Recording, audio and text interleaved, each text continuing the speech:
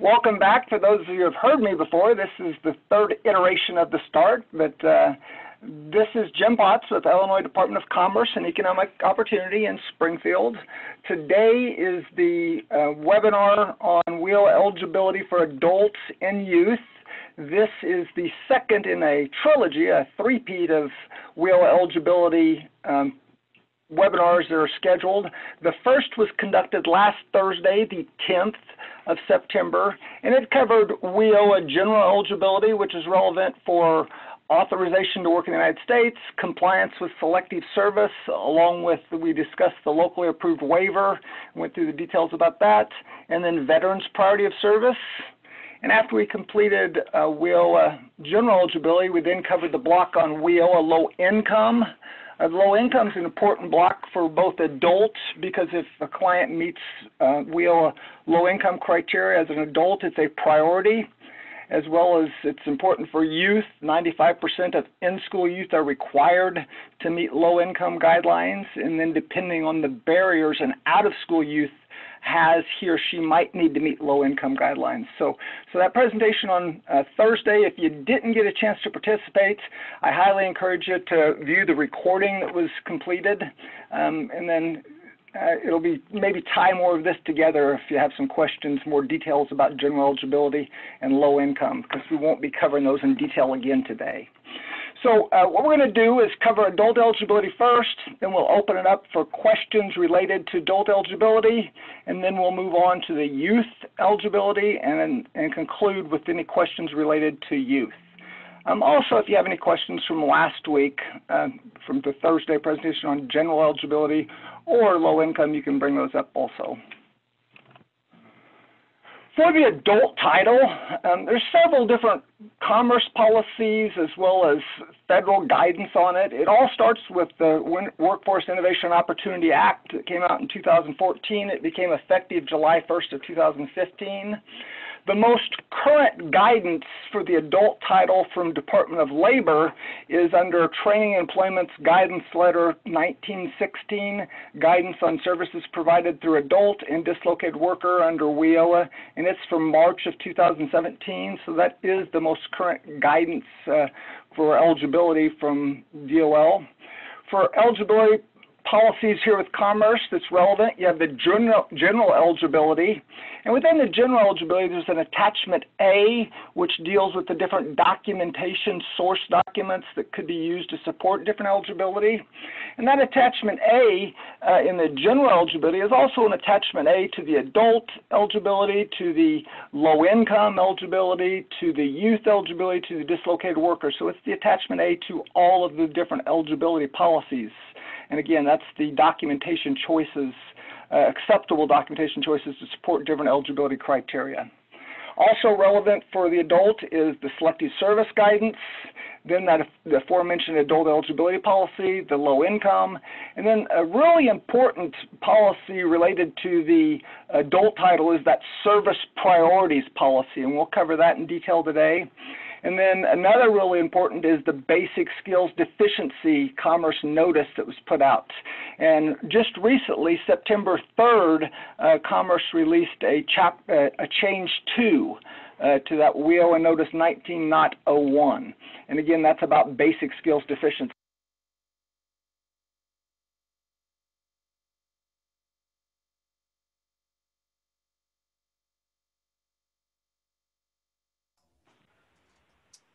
Okay, oh, there we go. Okay, somehow I got muted. Now I unmuted, I believe. So I think I got muted about the time we were finishing off speaking about the change 2 to the basic skills deficiency policy, and that came out on September 3rd, the most recent edition of it. And we'll cover some details. It's very relevant for the adult title and the youth later on for that WIOA notice 1901. So for general eligibility as well as low income, as I'd mentioned earlier, we did that presentation on Thursday the 10th, and I'd sent you out a link to that if you didn't get a chance to participate. As I mentioned, under adult eligibility, the adults are required to be 18 years or older. You have to be a citizen or a non-citizen who's authorized to work in the United States. And if you're a guy who's born on or after January 1st, 1960, you have to be compliant with selective service. If you're not compliant with selective service, then you'd have to have a locally approved waiver in order to move forward. And those are some of the things we covered on that Thursday, September 10th presentation. One of the things about WIOA as compared to WIA, under WIA for the adult title, there was a sequence of service that had to be followed. A client had to have a core service under WIA before he or she could move into intensive services, and then they had to have intensive services before they could move into training services, and it was required under the WIA legislation. Well, WIOA does not require services in order to go into training. However, the career services, part of those include the development of an IEP, which is a career service. So in a sense, an adult does have to have that IEP, which is a career level service. Now, the exception could be if you're coordinating with outside agencies, maybe your WIOA partners, and maybe they've completed an IEP, an individual employment plan on the clients.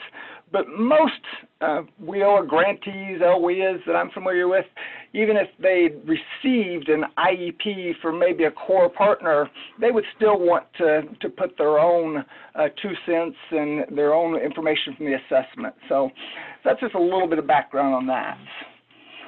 The WIOA adult priorities, that's one of the biggest things to understand about the adult title. And I get a lot of questions about this because we're used to giving a priority for clients under the adult funding stream that were low income, qualified under any of the low income criteria. What a lot of folks don't understand is that you also get equal priority for your adult clients if he or she is basic skills deficient. So you don't have to be both low income and basic skills deficient. That basic skills deficient is an equal priority under the adult funding stream for eligibility.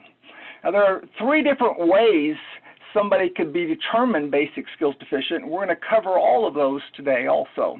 And those include the test by taking an assessment test.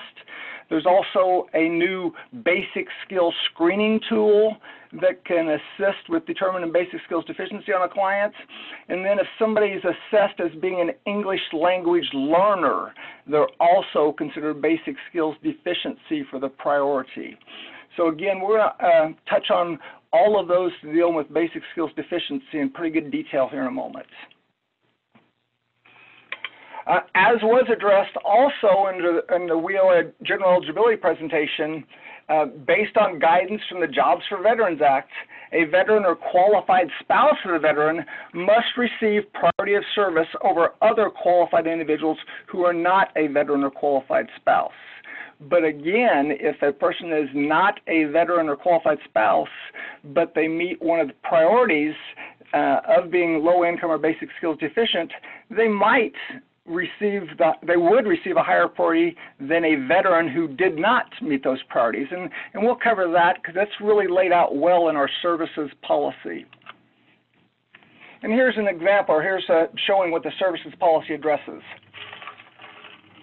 The highest possible priority of an adult client under WIOA is a veteran or an eligible spouse of a veteran who's either low income or are basic skills deficient or an English language learner. So that's your number 1 client under adults. The second priority under the adult funding stream are individuals who are not veterans or qualified spouse of the veterans who are either low income or are basic skills deficient or an English language learner. The third priority under the adult funding stream is a veteran or an eligible spouse of a veteran who do not meet WIOA low income criteria and are not basic skills deficient or English language learner. And then the 4th level of priorities under the adult funding stream are non-vets or not qualified spouse of a veteran who are not low income or are not basic skills deficient or English language learner. Now, DOL does give latitude for each local area to put a level of their own priority between 3 and 4. You can never override 1, 2, and 3. Those are preset priorities.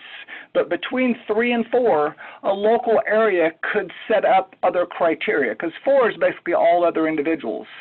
So maybe an example could be between 3 and 4, a local area could put some self-sufficiency criteria based on the lower living income standard, maybe something like 200% or less under the lower living income standard for a non-low income, non-basic skills deficient to have a priority over those who meet no eligibility under the fourth one of no low income or basic skills deficient. So I know that's a lot in the weeds, and many local areas do not do that, but they could. It does give latitude between 3 and 4 that a local area could have a local policy, but at no time could any local policy override 1, 2, and 3 for those priorities. So it's really important to understand that.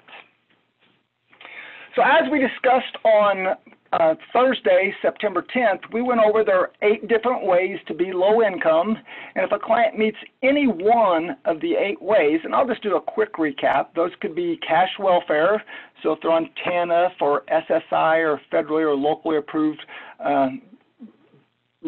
cash welfare programs, or if they're on food stamps, or if they're homeless, or if they're a foster child, or if they've done a family income calculation, or if they're a family of 1 due to disability. I say there are 8, but really if you think about the 2, in-school youth free or reduced price lunch, you couldn't use that under the adult funding stream, and you couldn't use the youth living in a high poverty area under the adult funding stream. So really there are 6 ways that your adult could be low income.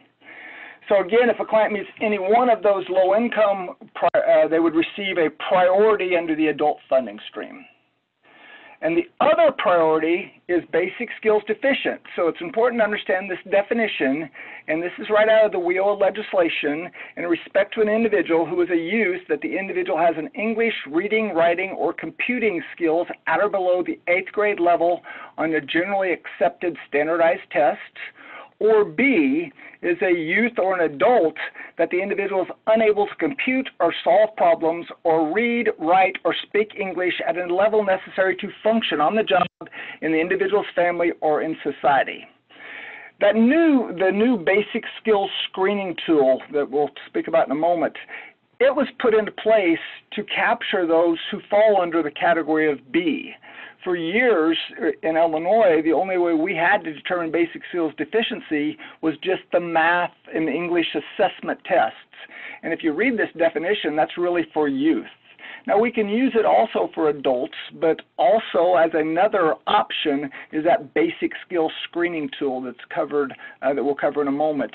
And where that comes into play for the strictly eligibility criteria is that subsection B of this definition. So again, as a recap, is a way a person could meet basic skills deficiency, the priority, if they score at or below 8th grade level on either a math or a reading assessment test, they would be determined basic skills deficient. Or if they use the new basic skills screening tool that's part of WIOA Notice 19.01 under Change 2. It was also part of the original policy that came out for this basic skills deficiency, and then the Change 1 came out in July. It also used this the basic skills screening tool, and then it's still effective, this Change 2 that came out in September. And we're going to cover more details about that basic skills screening tool in a moment. Lastly, another way an individual could be assessed as an English language, if they're assessed as an English language learner, they would be determined basic skills deficiency. So for that basic skills screening tool, again, the documentation requirement is in WIOA Notice 19.03, and it's an attachment in there. And how this screening tool is supposed to work is every client, they're supposed to be given this screening tool prior to even taking assessment tests. So when a client's given this, there's these 6 questions, and if they have a no to any one of these questions, it makes them basic skills deficient based on the screening tool. The only documentation you would need is this completed and signed assessment tool by the client. So the questions are 6. The first one, do you have a high school diploma, general education development certificate, or a high school equivalency? Now do keep in mind, people that are currently in high school, they would not answer no to this. So this is only for individuals who are out of school. So what it basically tells us is if somebody is 18, they're out of school, they're no longer in high school, and they do not have a high school diploma or their GED, they're going to be determined basic skills deficient for eligibility purposes for a priority. The second question on the screening tool, can you follow basic written instructions and diagrams with no help or just a little help? If a client answers no to that, it's going to make them basic skills deficient due to the screening tool. The third question, can you fill out basic medical forms and job applications? If the answer is no, the client would be determined basic skills deficient based on the screening tool. 4, can you add, subtract, multiply, and divide with whole numbers up to 3 digits? A responsive no makes the person basic skills deficient due to the screening tool. 5, can you do basic tasks on a computer? A responsive no, again, would make the person basic skills deficient due to the screening tool. Or the 6th question, do you speak and read English well enough to get and keep a job? If the response is no, it would indicate the person has basic skills deficient due to the screening tool. They only must have 1 no. They don't have to have multiples. If a client has any 1 no to this, they would meet the criteria as basic skills deficient due to the screening tool. Where this is recorded, it's on the IWDS education status screen of the application. It's a new question that was added in the spring, and it's really simple. There's a question based on the completed basic skills screening tool. Does the client meet basic skills deficient criteria? If it's populated with a yes, the internal logic within IWDS is going to make the person basic skills deficient, which is a priority under the adult funding stream. The only acceptable documentation for this at time of certification would be the completed basic skills screening tool by the client. And you as a career planner are expected to sign on that also. The next one we're going to talk about is the English language learner. The definition for that is when used with respect to an eligible individual means an eligible individual who has a limited ability in reading, writing, speaking, or comprehending the English language and whose native language is a language other than English, or who lives in a family or community environment where a language other than English is the dominant language. So the response within the WIOA application, it's on the characteristics and barriers screen, and the question is just simply English language learner. If it's populated with a yes, then there has to be a language of preference given. If the language of preference is not one of the choices within the drop-down and the other is populated, there's a free-flowing text box for language other that can be populated in. And that's where the barrier of English language learner, which is going to correspond for eligibility for priority as basic skills deficient under the adult title. So something I want to make sure I get several questions that come in reference the tests, the assessment tests. So it's really important to understand dates if you're looking for your basic skills determination based on assessment tests. And the assessment test must be given on or prior to whatever your application date is before IWDS logic is going to pick that up. So as an example, if a client has an application date of 8/1/2020, but was not given the assessment tests on a date, or who was actually given an assessment test on a date after that 8/1/20, the logic within IWDS is not going to be able to pick it up. So you'd have to adjust your application date to a date on or after whenever there's assessment tests for that client to get picked up as basic skills deficient. So again, if I'm your client and I have an application date of 8/1/2020, but you gave me my assessment tests on 8/10/2020, and then you attempted to determine eligibility on a date prior to 8/10, the internal logic is never going to pick me up as basic skills deficient, even if I scored at or below 8th grade level. So then all you'd want to do is adjust my application date to a date on or after those assessment tests, and then the eligibility logic within IWS will in fact pick that up.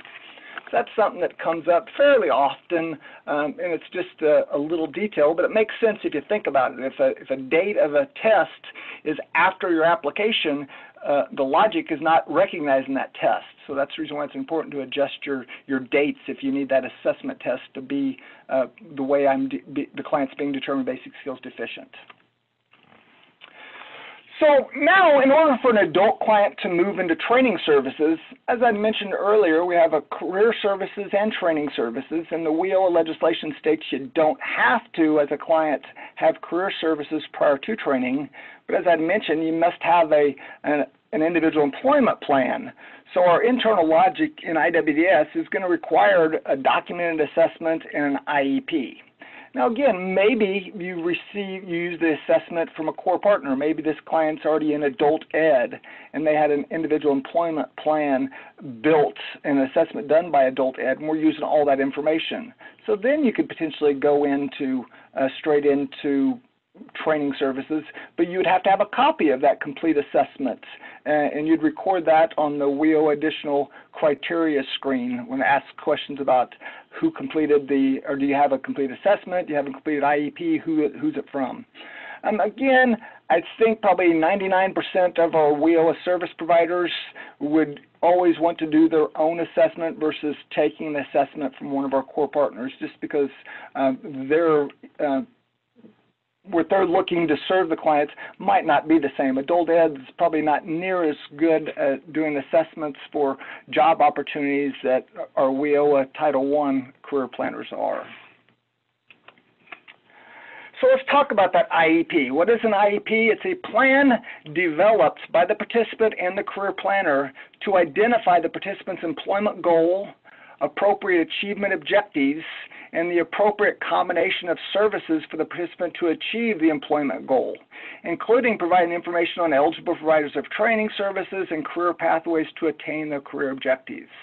So all IEPs, regardless of what form you use, or if you type your complete IEP in a case note, or if you have a local document, how you record your IEP, all IEPs have one primary objective, which is an overall goal, and that's that client's full-time self-sustaining employment, and it's going to be tailored specifically for an industry or occupation the client's attempting to get in. And underneath that goal, you're going to have the different objectives that are needed to reach that goal, and then underneath the objectives are the various WIOA-funded services that are needed to reach the objective and the overall goal. So that's what your whole IEP is, your goal, objectives, and the services needed to reach those. So again, the assessment and IEP could be completed by either the WIA staff, which would be the career planner, or a WIOA core partner, which could be adult ed, Wagner-Peisner, Voc Rehab, TANF staff, a training provider or other staff or some other agencies could conduct it. Again, as I touched on, most often the assessment and IEP will be completed by our WIOA adult career planners. Now, co-enrollment, let's talk about that a little bit. I had questions at different times asking why I present adults and youth on the same block or the same date. And there's a lot of opportunity for co-enrollment with the youth and adult title. A lot of times your youth might already meet low income, especially if he or she was an in-school youth, and maybe they're through high school now and they're going to go off to post-secondary, and you want to co-enroll that client and use your WIOA funds in order to fund his or her training under the adult funding stream while they're still enrolled as a youth. One of the things about co-enrollment is you cannot exit from one title until services are completed in all titles. So a lot of times people are reluctant to co-enroll, especially if they have different providers for youth and adults, because again, the youth cannot exit if you've co-enrolled into the adult funding stream until all services are completed. If a client is co-enrolled, then they're going to fall into performance outcomes for each of the titles that the client had been registered into WIOA services in. So to recap, for an overall of WIOA adult eligibility, a client must be 18 years of age or older, be legally authorized to work in the U.S., and if born a male who was born on or after January 1st, 1960, must be compliant with selective service requirements. And then it's really important under the adult funding stream to understand those priorities. A veteran's priority of service must always be followed. And then understanding those priorities that WIOA low income, which was covered on the September 10th PowerPoint or presentation, or if the client is basic skills deficient, and that could be either English language learner or the basic skills screening tool or math and reading assessment tests. Either one of those can make the client, or either of those three can make a client basic skills deficient. And again, to reiterate, both low income and basic skills deficient is an equal priority under the adult funding stream. This concludes the presentation on WIOA adult eligibility. If you have any questions, feel free to contact me at james.potts@illinois.gov, or you can call me at 217-416-7097. So what we're going to do now is we're going to open it up the lines for any questions or anything you've put in the chat box, and we'll answer it now. So David, are there any things in there for the adult funding stream? So Jim, it looks like we have one so far. What are considered basic tasks on a computer? It could be as broad as what you would want to make it, or as the client feels. It's not something you could tell him or her, can you do basic tasks? It would be a question of how they feel. So there's going to probably be no strict criteria, but if you just think about what you would consider if you were, let's say, trying to hire somebody for basic skills for a computer, what would your expectation? I think would probably be understanding the keyboard, understanding just common terminology, turning on the computer, getting into emails, things like that. So it can be pretty broad. It's not, it doesn't have to be really stringent. So a lot of those, if you just think about those questions, and a lot of this is in general, if your assessments, a lot of times you're having to make the call or working with the client, but if a client feels that he or she has difficulty with something like computers, then that would be a responsive no on that. Next question, David. At this time, that is the only question. All right, so let me find my PowerPoint on low income, because I thought I had it open, but now it seems to be gone.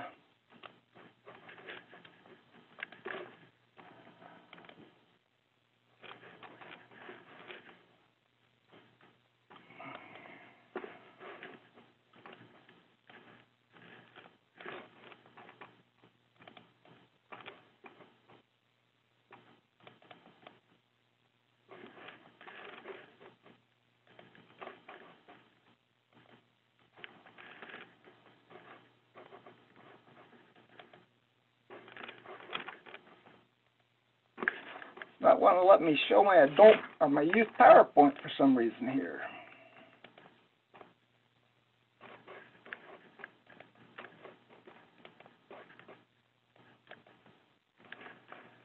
There we go.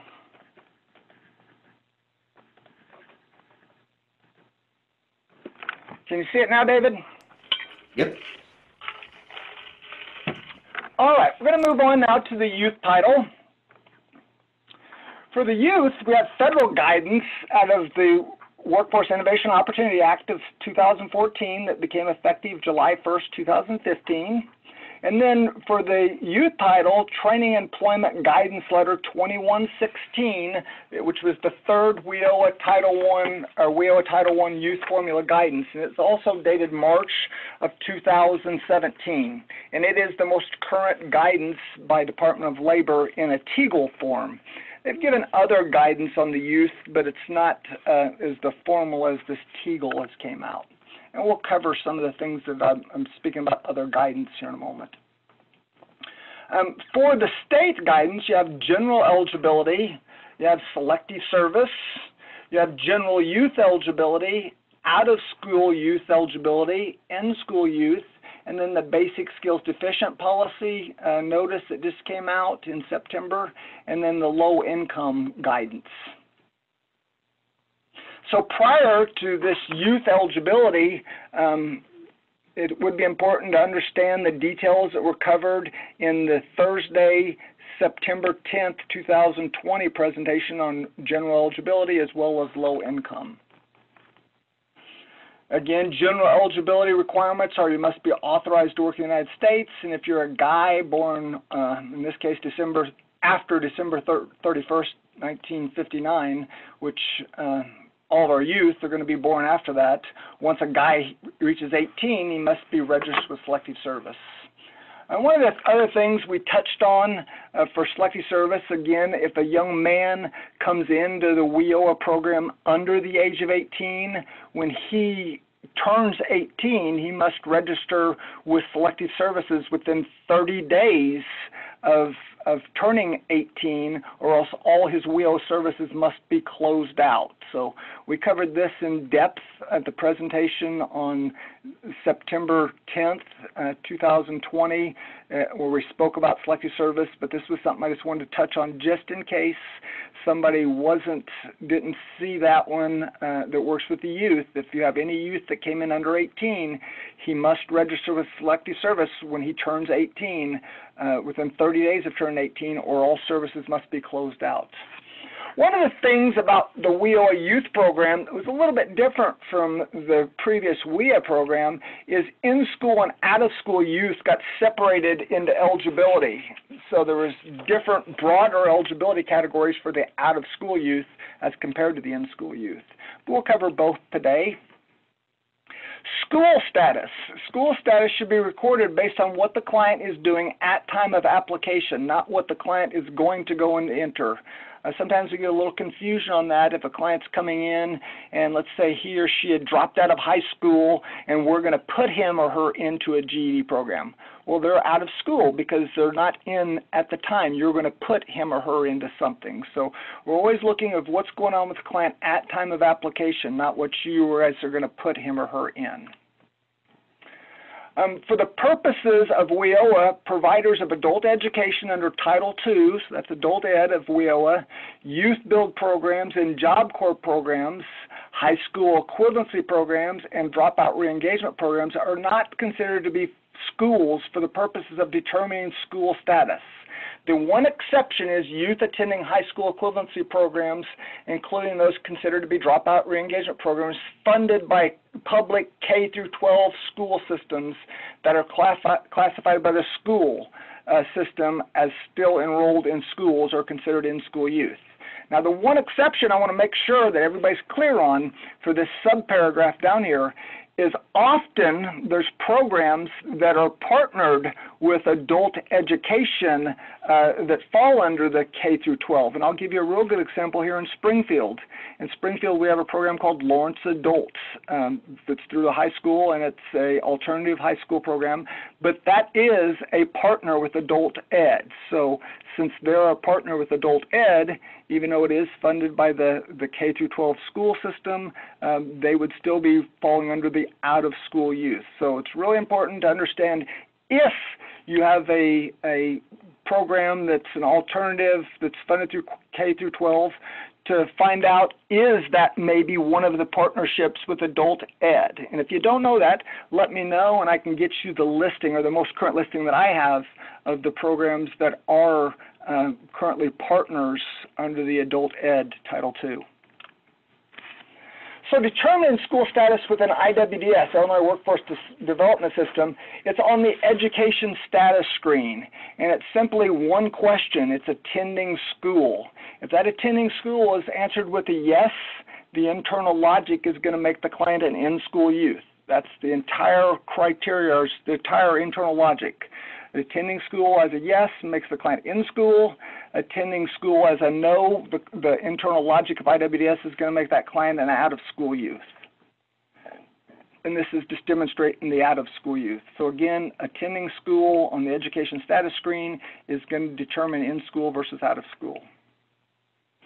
So in-school youth, for eligibility ages, it's the WIOA guidance as well as our state policy, not younger than 14 or older than 21.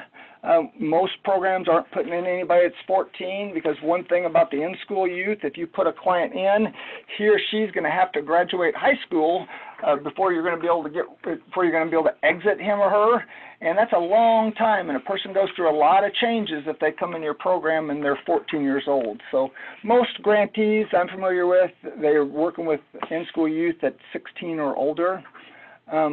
Attending school is as defined by state law. One of the really important things to understand about in-school youth is 95% of in-school youth must meet WIOA low-income criteria. And again, we covered this on the presentation on Thursday, the 10th of September, in depth. So if you haven't watched that presentation, it's important you do that. Lastly, in-school youth clients, besides being low income, they must have one or more of the following barriers, and it's going to be shown on the following slides. So be basic skills deficient, and that could either be based on the assessment test scoring at or below 8th grade level, or the basic skills screening tool that I touched on in the adult presentation, or if they're assessed as an English language learner, or if you're an offender, homeless, runaway, foster child or aged out of foster care, pregnant or parenting, an individual with a disability, or last, that barrier of an individual requiring additional assistance to enter or complete an education program or to secure and hold employment. We're going to go in depth for each one of these barriers and kind of demonstrate where they're at in IWDS too. So we touched on this basic skills deficiency under the adult title, but it's the same definition for your youth. So respect to an individual is a youth, that is, the individual has an English reading, writing, or computing skill at or below 8th grade level on generally standardized, accepted standardized tests. You're talking about the TABE test or the CASAS, the test that's going to give you that grade level equivalency. B is a youth or an adult that the individual is unable to compute or solve problems or read, write, or speak English at a level necessary to function on the job or in the individual's family or in society. So as we touched on in that adult presentation, it could be the assessment test at or below 8th grade level. It could be based on that basic skills screening tool or on the assessed client being an English language learner. And this, we won't go over it in depth like we just did for the adults, but it's the same premise. It's the basic skills screening tool. If a client is currently in high school, then you would not answer no to the first question. That was only for clients who are out of high school or high school age. Then the following questions 2 through 6 are relevant for your clients. And again, it's important to understand for this basic skills screening tool, it is supposed to be completed on your client prior to him or her taking your assessment test. So I don't know how your processes work, but this should be one of your forms that you're having a client complete early on. So within IWDS, on the education status screen, as I showed earlier, is where that basic skills deficient question is. And again, based on the completed basic skills screening tool, does the client meet basic skills deficient criteria? If it's populated with a yes, then that barrier of basic skills deficient is going to get picked up for your in-school youth and your out-of-school youth barriers for a youth barrier. The only documentation for that screening tool is that screening tool completed by the client, and the career planner will have signed it. Again, that question about English language learner, the term English language learner with when used with respect to an eligible individual, means an eligible individual who has limited ability in reading, writing, speaking, or comprehending the English language, and whose native language is a language other than English, or who lives in a family or a community environment where a language other than English is the dominant language. So again, if the client says a yes to the English language learner on the characteristics and barriers screen, then there has to be a language of preference chose. And then if one of those are not selected and other is checked, then there's a free-flowing text box where the client could tell the other language he or she uses that the career planner could record. Just as I touched on the testing for the adult, it's important to understand dates, the application date of your client. If you give an assessment test on a date after your application, the internal logic is not going to be able to pick that test up. So you'd want to adjust your application date to a date on or after whatever date you gave that assessment test in order for the logic to pick it up. Some of the definitions for an offender. This definition is in both the WIOA legislation as well as in the TEGL, the youth TEGL. An adult or youth who is or has been subject to any stage of the criminal justice process for whom services under this act may be beneficial, or who requires assistance in overcoming artificial barriers to employment resulting from the record of arrest or conviction. So you notice that this speaks about even an individual being arrested, not even convicted. So maybe somebody has been arrested, they weren't convicted, but maybe in that neighborhood they're known for being in trouble. So they could still be considered an offender even if there was not a conviction. Where the offender is captured for the in-school youth is on the characteristics of barrier screen. There are two questions: offender felon, offender misdemeanor. If either one of those are marked with a yes, the in-school youth barrier of offender is going to be picked up. Next, we're going to cover for the youth barrier is homeless. The definition for homeless, there are two different ones. You have the Violence Against Women's Act of 1994 and the McKenty-Vento Homeless Assistance Act. As I touched on when I did the presentation on low income last Thursday, the 10th of September, I think that the Violence Against Women Act is it's much broader than the McKinney-Vento Homeless Assistance Act. So I encourage you to look up that Violence Against Women's Act. And it doesn't matter if it's a guy or a girl, if they meet the criteria and the definition, they can utilize it. I passed on in that presentation on last Thursday that for a period of time I met the criteria for homeless under the Violence Against Women Act. I lived in my motorhome on a campgrounds for a 6-month period when I moved back to Illinois. And according to the definition, I was considered homeless because I lived in my motorhome. So it's important to understand these definitions. If the client meets the criteria, they meet the criteria. So one of the things about homeless, it's also a barrier, or it's besides just being a barrier for in-school youth, it's also an automatic low-income qualification factor. So any client who is homeless, it makes him or her eligible because they are low income and they have the barrier.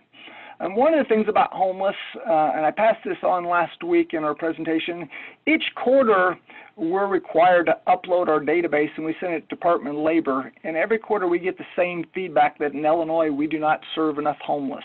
It's routine feedback. I don't think they ever change it. If they had a typo in their feedback, it would come the same thing every quarter.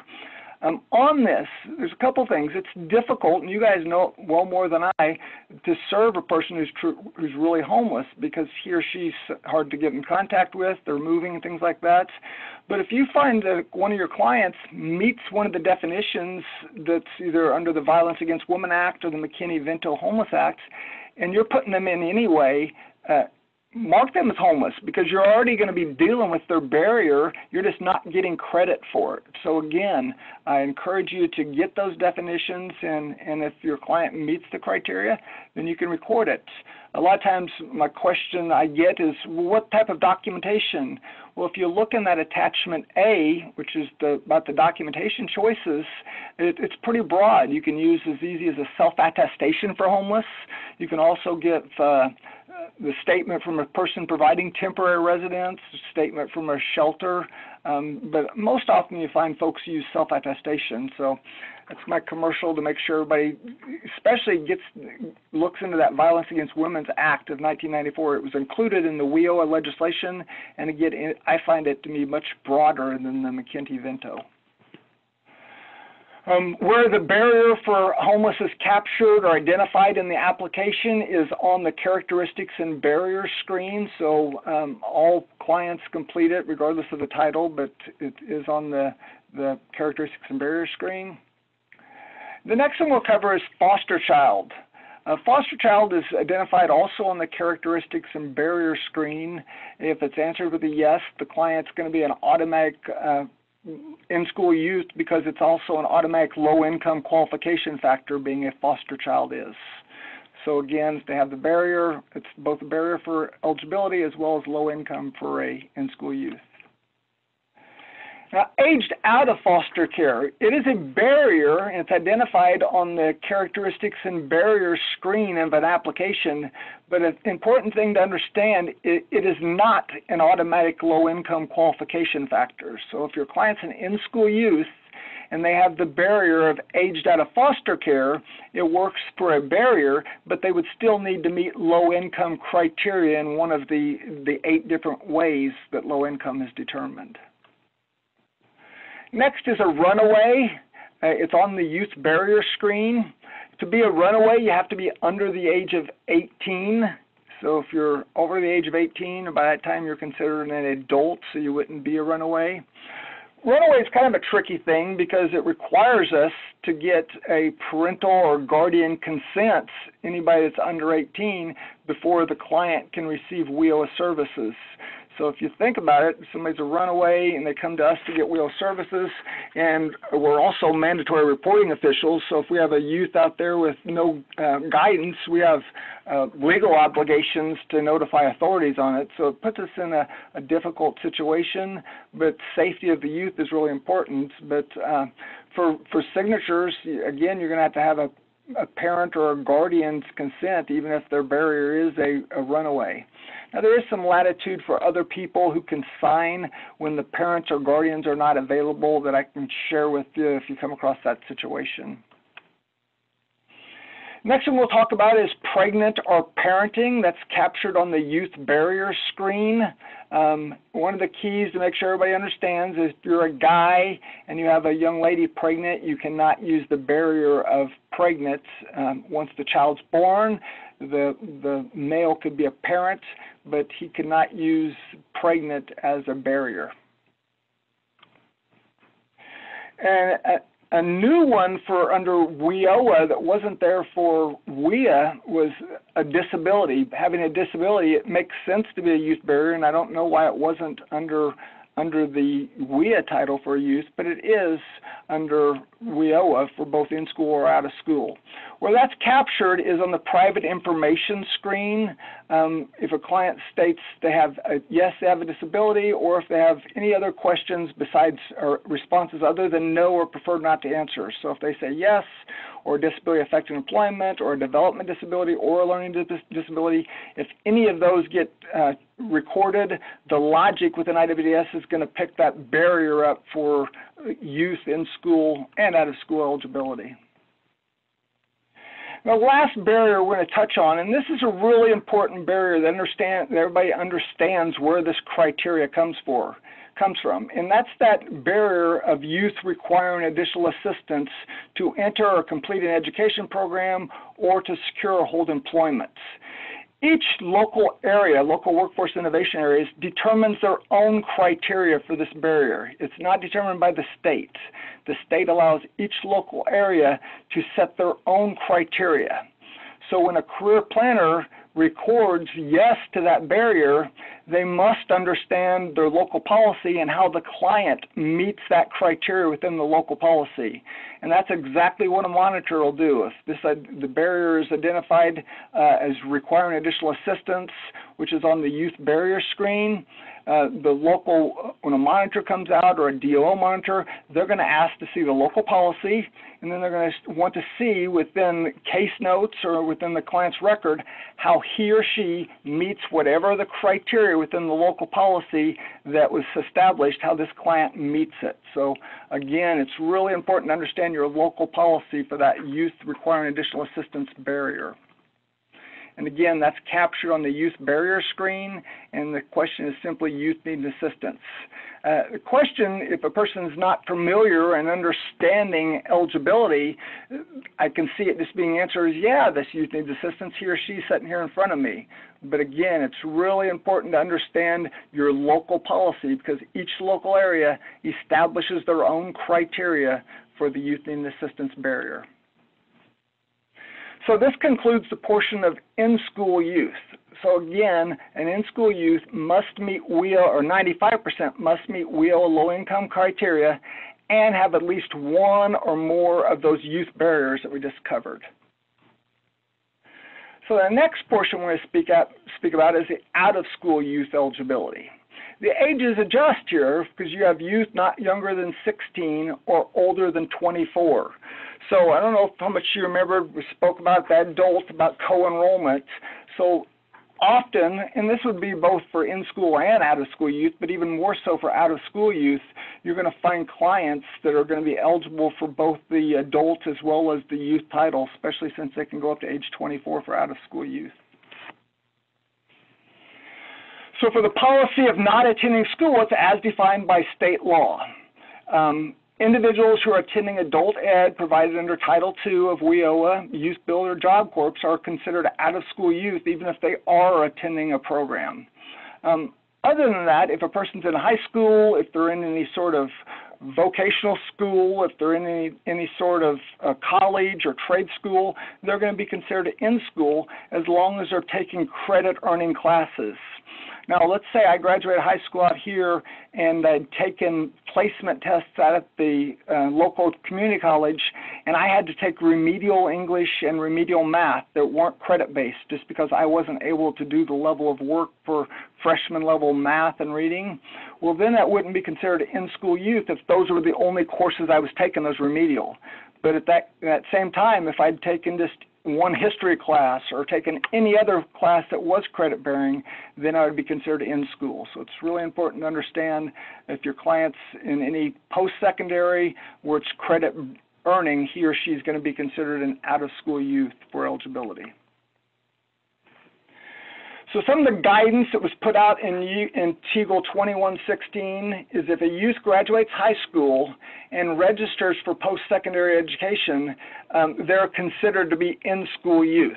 So in that same example, I graduated high school, I signed up for college, and they were credit-earning classes, I would be considered in school. But sometimes people plan to go to college, and then they end up not following through. So this slide talks, or TEGL 2116 speaks about, was somebody who signed up, but they did not ultimately follow through with attending post-secondary education, then the youth would be considered out-of-school youth. So again, if they signed up but they didn't go to school, they'd be considered out of school. If they did sign up and they haven't went yet, then they'd be considered in-school youth. Again, as I mentioned, it's got to be credit-bearing. If a youth's in non-credit bearing, then they can be considered out of school. Now, for the out-of-school youth, here are the following barriers that do not require an out-of-school youth to meet low-income guidelines. So if I'm a dropout, if I've dropped out of high school, and it's only high school, it's not college, I would not need to meet low-income guidelines. Just being a high school dropout, as long as I meet the general eligibility of authorized to work in the United States and compliance with selective service, I am eligible as an out-of-school youth. The second barrier for an out-of-school youth that do not require the clients to meet low income is somebody within the age of compulsory attendance but has not attended school for at least the most recent complete school year quarter. What this is talking about is a person is old enough to drop out of high school, but he or she hasn't attended school in the most recent school quarter, and the school won't call them a dropout. What happens in some school districts is they determine dropouts only at the end of maybe a school year because they report a number at the beginning of a school year of number of students. And they have federal and state funding that's based on the number that they report.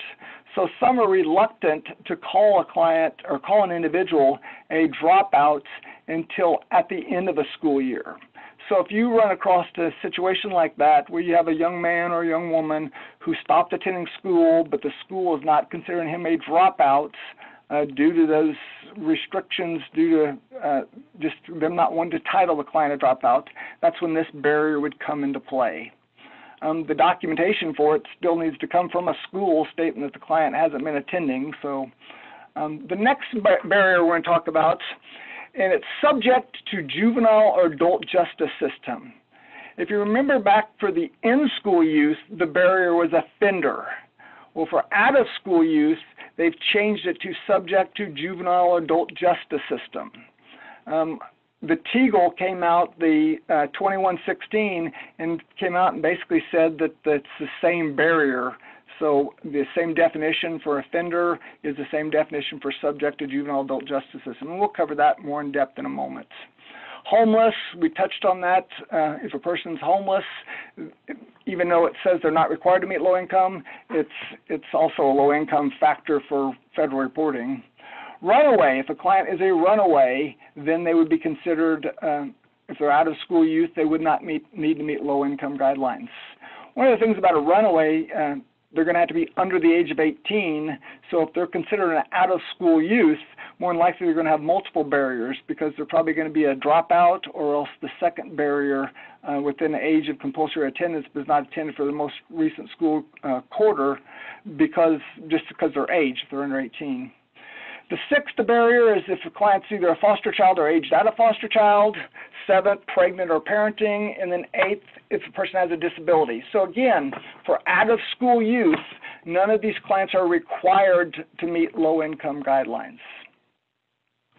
I'll do a little commercial. I touched on this when I did the low-income policy or low-income briefing on the 10th.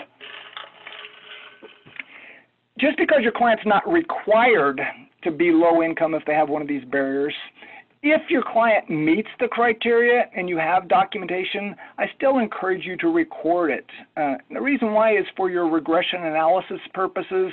When your local areas negotiate performance outcomes, even though a client's not required to meet low income, but if you've recorded that he or she does meet it, that's another barrier for federal reporting. So as an example, let's say we're going for negotiations and you have two LWIAs and one LWIA has 80% of their out-of-school youth who meet low-income guidelines and have barriers, as opposed to another local area where 40% of their youth met out-of-school youth met low-income criteria. When in that snapshot, who's serving the tougher-to-serve clients? The one where 80% of their out-of-school youth clients met low income and had the barriers. So again, just because they're not required to meet low income, if they have one of these barriers identified on the screen that's up, but if they do meet that, I would still encourage you to record it and take credit for it for federal reporting, as well as for your to get a full rounded picture of your client. So high school dropout.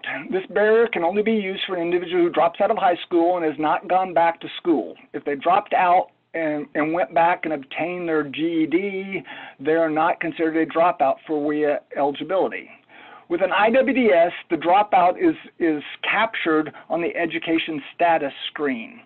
So towards the bottom of the education status screen, it's a yes/no question. If high school dropout's populated with a yes, the client's going to be picked up as having the barrier of a dropout. There's also some internal logic in there. If you try to answer highest grade complete of a high school diploma with a dropout, it's not going to let you. So some different things along those lines. In some instances, the high school might not consider the individual a dropout until the end of a school year, and that's what we spoke about, that barrier of within the age of compulsory attendance but has not attended school for the most recent complete school quarter. And that's why they added that barrier. And where that captured, that's also captured on the youth barrier screen with an age of compulsory attendance, but is not attending school. And again, this is only relevant for high school.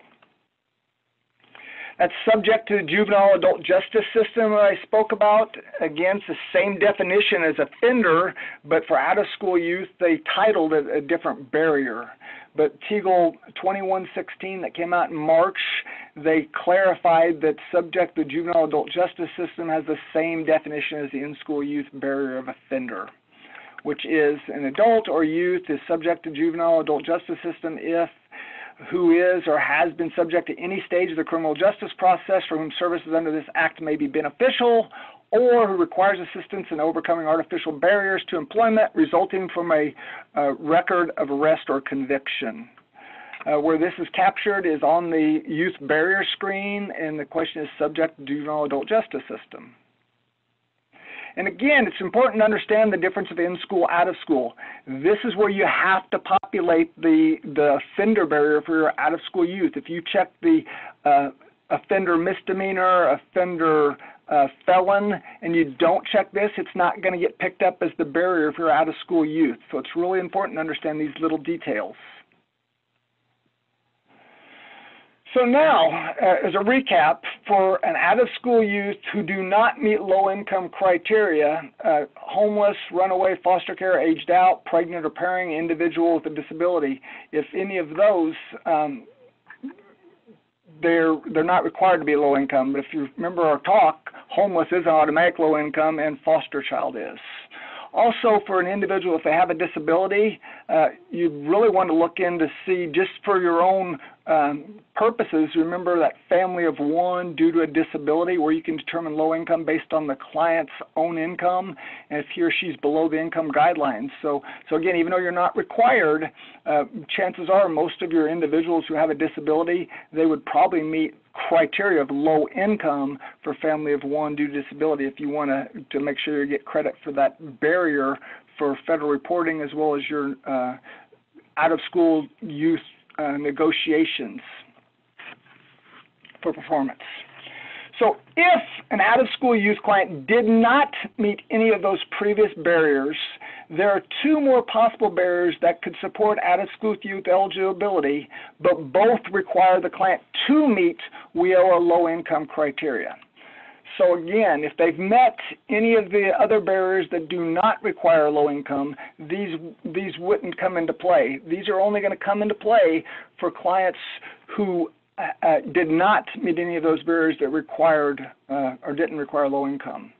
So these barriers are somebody that has their high school diploma or a GED, and if they're low income, if they're basic skills deficient, and that could either be based on the assessment tests or on the basic skills screening tool, or if they're assessed as an English language learner.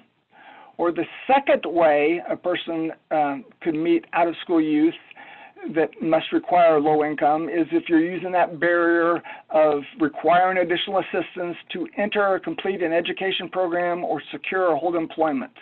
And again, you have to understand your local policy if you're checking yes to this barrier. My recommendation is to leave this barrier alone unless you need it for your out-of-school youth, because if not, you're probably going to have the potential of causing yourself some issues if you don't have this documentation right when the client may have already met the criteria with one of the other programs. So again, these two barriers for out-of-school youth are the ones that require the client to meet low income, but they'd only be needed if a client did not meet one of those other out-of-school youth requirements that did not require low income. So high school diploma or GED, BSD, or English language learner. For this barrier, the client will need to have been an out-of-school youth that has already graduated high school or completed their GED, but is either basic skills deficient due to any one of the various ways that were addressed on slides 15 through 23 of the PowerPoint. That youth requiring assistance, for this barrier of youth requiring assistance to enter, complete an education program, or secure home employments, those were addressed on slides 33 and 34. Again, the biggest thing here is understanding your local policy if you're identifying. Last, what we're going to talk about is the 5% youth. The 5% youth is set up for a local area to serve clients who would traditionally be required to meet low-income guidelines, but they do not. But they still have barriers. So each local area has the latitude for up to 5%. Now, the majority of the 5% clients are going to be your in-school youth. If you just think about the sheer numbers, 95% of your in-school youth are required to meet low-income guidelines. You have that 5% waiver.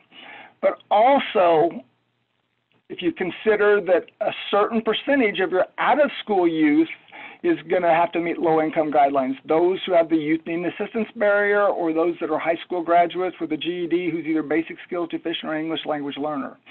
So to get a total 5%, local area adds in all their in-school youth and then whatever number of out-of-school youth that were required to meet low income, they put that number together, and that's where you can pull out 5% of the total. So again, each local area has to track this themselves. A career planner can't say, hey, yeah, I want to do a 5%er without notifying their folks that's in charge of the youth program at the local area, because it has to be tracked at each local area. So wrapping this up, in conclusion, for all WIOA youth, they must meet the WIOA general eligibility, which are tied to being authorized to work in the United States. If a guy turned age 18, he has to be compliant with selective service. 95% of in-school youth must meet WIOA low-income criteria and have at least one or more of the identified youth barriers. And then for out-of-school youth, the majority of clients are not required to meet low-income criteria unless their only barriers are tied to being a high school graduate who is basic skills deficient or an English language learner, or if it's a youth needing assistance barrier is their only barrier, that out-of-school youth is going to be required to be low income. So this concludes the block on youth eligibility. If you have any questions, contact me at james.potts@illinois.gov or call me. You can phone me on my cell at 217-416-7097. So we're going to go ahead and open the block up for any questions that you might have related to youth as well as adults, or if you have anything related to last week's for general eligibility or low income, it's a good time also to address those. Anything on there, David? Yeah, I've got a bunch of questions in the chat here. So how many times does someone need to be arrested to be considered an offender? You look at the same definition I'd seen. There's no quantification of times arrested. So you have the definition, and you can be as liberal as you want with that because that's the definition. There's nothing that's going to say you have to be this many or that many. You can easily be taken if you think about it. Let's say a young guy or gal has a problem with a lead foot and they're getting lots of speeding tickets. They've had moving violations. If you think about it, that has an ability to affect their employment, affect ability to school. So it doesn't always have to be something big major. It could be traffic tickets. An example I like to use during training is, let's say a guy or a gal gets arrested for drugs and they never get convicted, but in the neighborhood they're known as a drug dealer or a drug user or something. Well, that can be an offender barrier. So again, that definition is the guidance that's in the legislation. It doesn't go any further than that definition, so it gives a lot of latitude to it. So there is no mandatory numbers. Next question, David. Does the basic skills screening tool need to be done even if the participant takes the TABE test? Yep, as I mentioned, the basic skills screening tool is supposed to be done prior to the TABE. It should be one of the first things you're doing. So yes, it should always be done, expected to be in the file. The exceptions are, if you look at in that basic skills screening policy, there's certain people that aren't required to take tests. So let's say, I think some of the examples were placement tests, college degrees. If you have an associate's degree or higher, you've taken a college placement test that's scoring at or below, that says you can go into college level math reading. According to the policy folks, those folks do not have to use the screening tool, but other than those, the ones who have tests waived for some reason, the screening tool is supposed to be completed prior to the assessment tests. Next question. If I use runaway as a barrier, how is that documented? It'd be probably your self-attestation of the client. That's about the only way you could. probably the bigger issues, because it's easy to identify the barrier and just have the client attest to it, it's going to be dealing with the parental and guardian consent, because again, if he or she's under 18, you have to get parent or guardian consent. So the client could attest that he or she's a runaway, but then you're still going to have to deal with getting the parental consent or guardian consent. So, but it would be a self-attestation, just to answer the question. All right, next we have, are homeschooled youth considered out of school? No, if a client is in a homeschooling program, if this is official homeschooling program, they're considered in-school youth. So it's a really good question. But if you're in school, if you're in a homeschooling program, you're considered an in-school youth. Does youth requiring assistance have to be low income OSY? Yes. If it's your only barrier for your out-of-school youth, youth requiring assistance requires the client to meet low-income guidelines.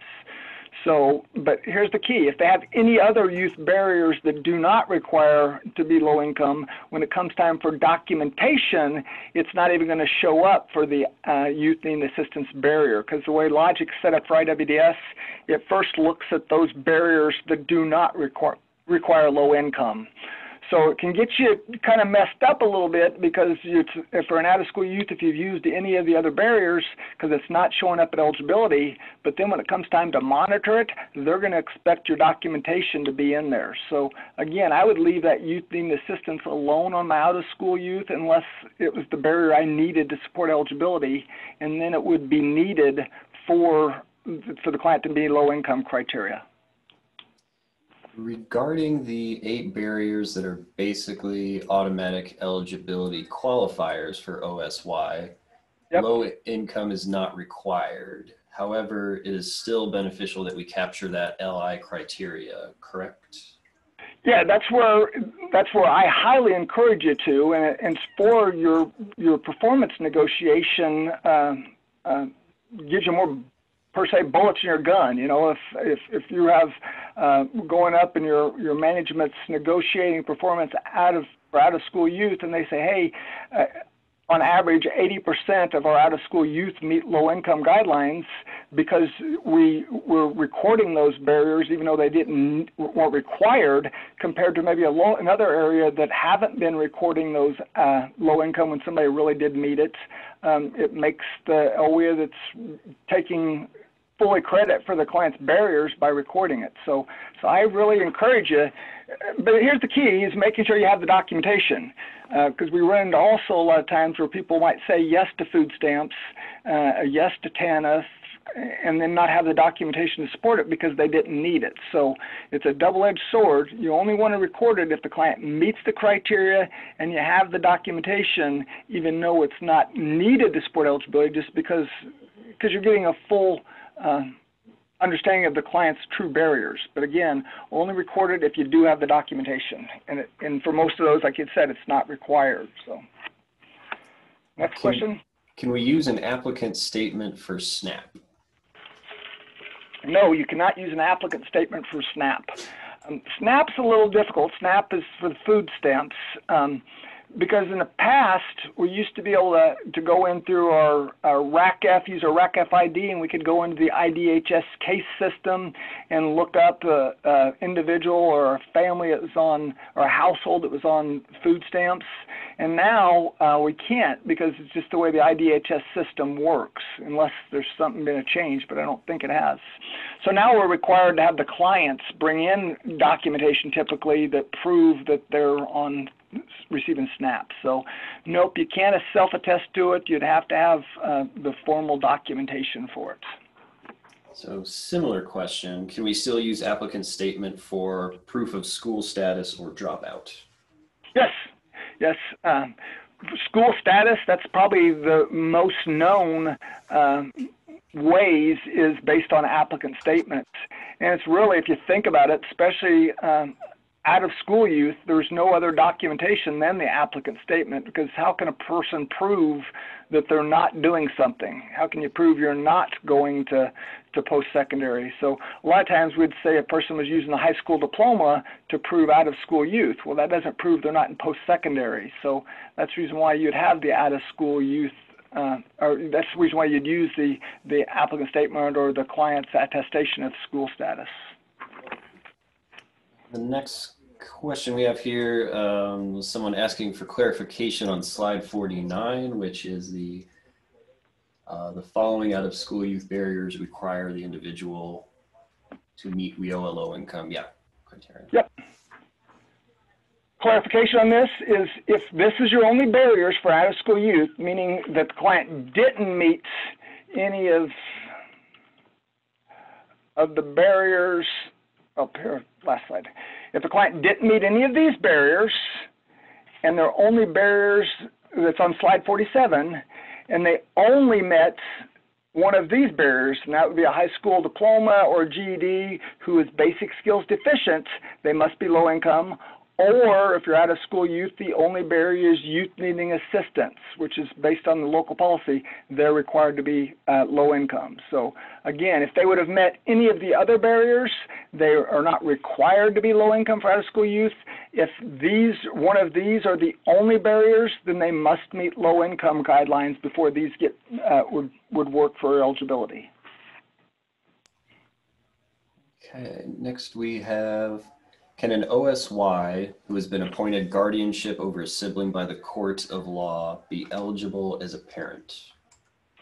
That's a great question. And yes, if an out-of-school youth, so you got somebody that's, let's say, anywhere from 24 down to 18, has been assigned guardianship of his or her siblings, yes, they could be a parent or guardian. Yeah, I don't see why not. You just want to have your documentation in line. And it looks like this is our, well, we've got a couple more questions here. If a local area has a policy that has identified youth local barriers, just confirming the same policy covers out-of-school youth requiring additional assistance to enter or complete a training program or secure employment. Yep. The way the policy hopefully is written, it covers both in-school, out-of-school. They wouldn't have a separate one. So it'd be all how it's worded. So most local areas, they would have used the same criteria for their youth needing assistance for both the in-school and out-of-school. So how a monitor is going to look at it is they're going to ask to see the local policy if you've identified this barrier for either in-school or out-of-school, and they're going to look at the local policy.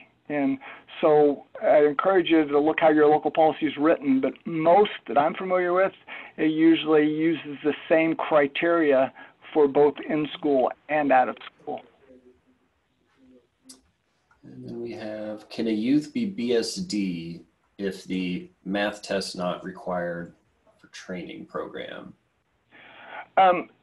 No, because a youth, you can't even use those not required for training programs. For a youth, the WIOA legislation requires that a youth have a complete assessment prior to even enrollment in a WIOA program, where the math test not required for a training program can only be for an adult or dislocated worker who has the assessment afterwards. So you wouldn't be able to assess a youth as not needing that program because you haven't done the full range of assessment. So a youth, all youth, unless they have a reason to waive the math and reading test based on either the placement test or the college degree.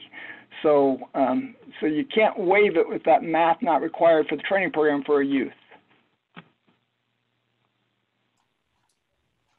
At the moment, that is all the questions.